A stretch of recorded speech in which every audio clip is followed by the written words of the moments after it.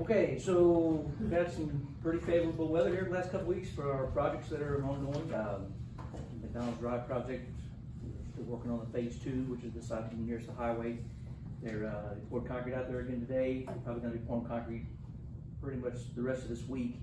Hopefully the last pour will be next Monday, and then once that's done, the rest of next week we'll be doing sealing of the joints and cleaning and sealing them, and so maybe by the end of next week or first of the following week we'll have it back open, the traffic will be done. So what do you do with all the mud in the fishing hole?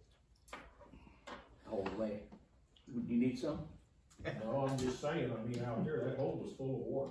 Oh, at the concrete out, you mean? Yeah. Well, we had it dug down to solid material, and we put some rock in the bottom of it. But most of it before it rained, but it's all right. We checked it. We checked the bearing capacity of it before we kept on going. So because that water was just as muddy as a pond, and I'm thinking, I had one guy goes, "Man, why did a cement pond there in front of me?" No, we make sure it's good and dry before we build it back up. So okay. You use GeoGrid in there too? Yep. Yeah, it's in good shape. It's looking really good out there. So we'll continue on with that, and the weather looks good this week, so should have a good week this week, and we're close to being done. The water main work on North Parkview is going pretty good as well. Water main is finished up to Cleo Street. We got the valve in, filled it up with water, disinfected it. The rest of this week we'll flush it out and take our bacteria test.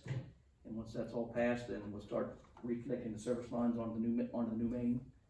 Probably be working on that reconnection work next week, tidying all that up, and then after that, the following week we should be ready to start tearing out the street and reconstructing the concrete.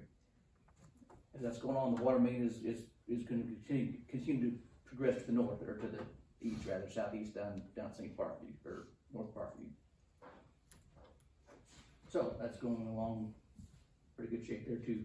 The field 2 and 3 concrete work, met with the contractor today. They're going to plan on starting that work probably middle to late next week. I think there's I think two more ball games to play out there yet.